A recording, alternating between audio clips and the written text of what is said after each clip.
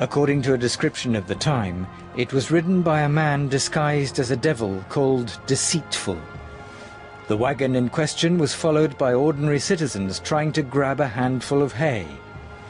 They were there to show that the material goods of this world are but alloy, all hay.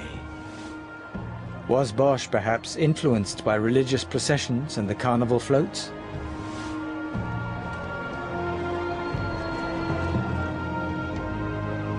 The triptych of the hay cart illustrates the journey of life. At its centre we see a crowd flocking in the wake of a huge cartload of hay at which all and sundry are grasping.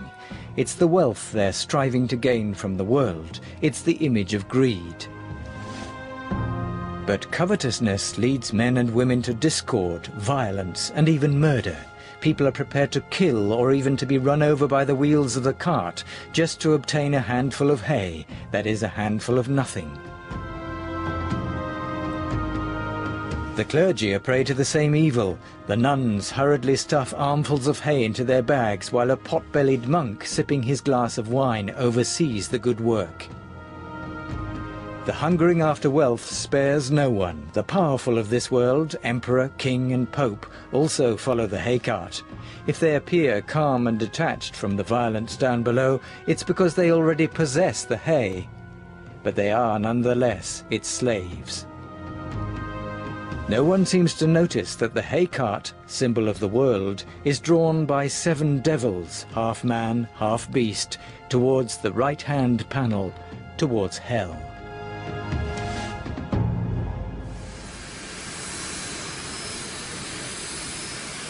Schiphol Airport, Amsterdam. The 4 Paradise and Hell panels from the Doge's Palace in Venice, accompanied by the restorer Gloria Tranquilli, have arrived in Holland. The containers must be unloaded, the blue flight cases retrieved, and taken by truck to Rotterdam. Panel paintings are extremely vulnerable to moist exposure and differences of temperature. And it may be possible to prepare a work of art as well as you can for a travel to another museum. Still something may happen, and it often does, as a matter of fact. Sometimes, for instance, there is a crack in the wood, or there is paint loss, or something like that. When you transport a work of art and you put it in an airplane, as long as it is in the airplane, it's fine. But then it gets unloaded, put from one truck to the other. That's the moment when something can go wrong.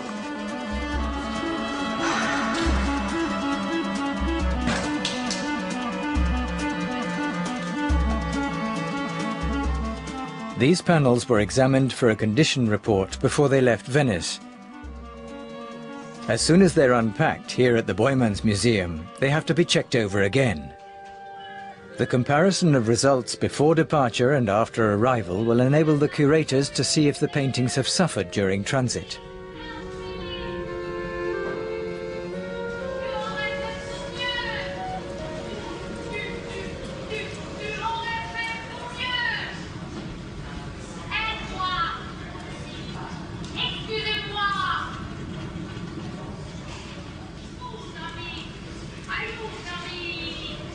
Là, ce sont des tableaux de petite dimension où il y a vraiment un sens plastique très moderne. Les parties du corps en lumière de ces monstres, les moustaches, les dents, etc., sont données par des petits empattements très nerveux de cette technique de Bosch avec cette surface rêche, donc une peinture d'une modernité extraordinaire. Et puis aussi ces très forts contrastes d'éclairage, donc ces coups de projecteur dans les panneaux représentant l'enfer. Mais il y a aussi, donc, vision de l'au-delà, il y a presque, on pourrait presque entendre vision futuriste, parce que il y a dans ce panneau qui montre la montée des âmes au paradis, cette idée extraordinaire des cercles concentriques à l'intérieur desquels s'engagent, guidés par les anges, donc les âmes qui sont matérialisées, symbolisées par des petits personnages.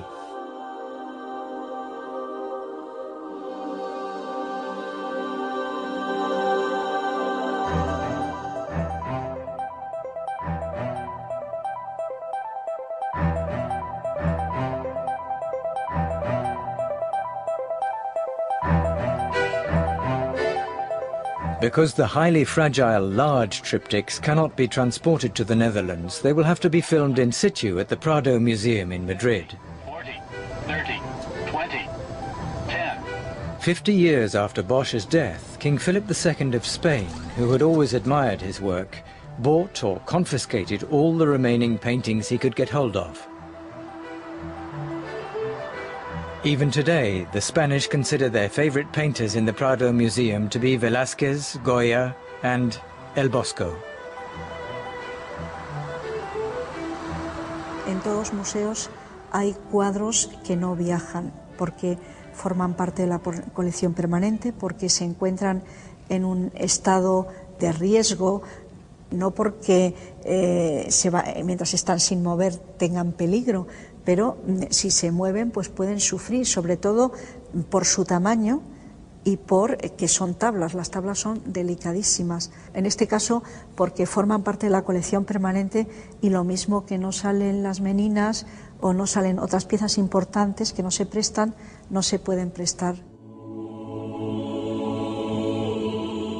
This large triptych, The Garden of Earthly Delights, has given rise to a host of interpretations.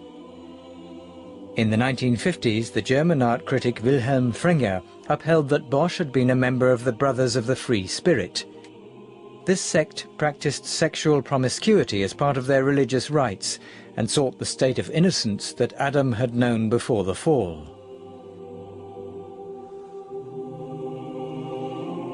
But in the late Middle Ages, pleasures of the flesh were considered as proof of man's weakness, at best a necessary evil, at worst a sin.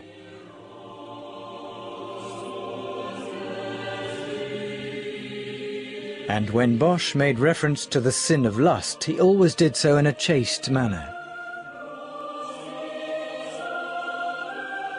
The couple hiding inside this mussel shell are a symbol of physical love. The women gathering fruit have succumbed to the temptations of the flesh, and the strawberry symbolizes the ephemeral side of sensual pleasure. The Spanish monk José de Sigüenza spoke in the 17th century of the vanity and fleeting glory of the strawberry, whose taste, barely savoured, has already vanished.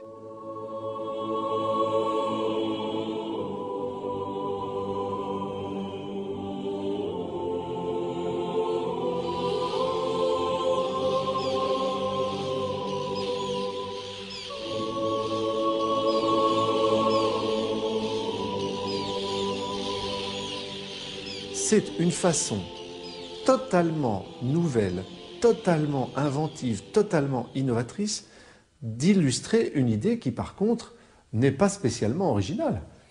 L'idée que le monde, depuis la chute, est voué au péché et que le châtiment du péché, c'est l'enfer. Il y a une inventivité, une richesse de l'imagination inégalée. Inégalée. Les associations dans le paysage, des animaux fantastiques, des oiseaux immenses, le chardonneret qui est plus gros que les hommes, de ces architectures qui mélangent le monde minéral, le monde végétal, etc. On n'a jamais vu ça. Donc il a laissé libre cours à son imagination. Et cette liberté, on la retrouve aujourd'hui parce qu'on a de même la liberté d'interpréter, de rêver, de voir un peu ce qu'on veut.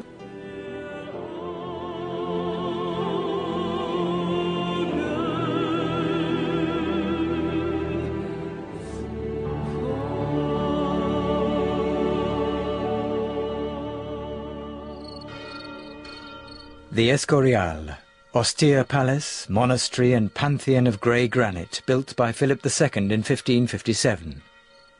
Here the king could quietly devote himself to his favourite occupations, isolation, prayer, or the contemplation of his collection of paintings from the Spanish, Italian and early Netherlandish schools.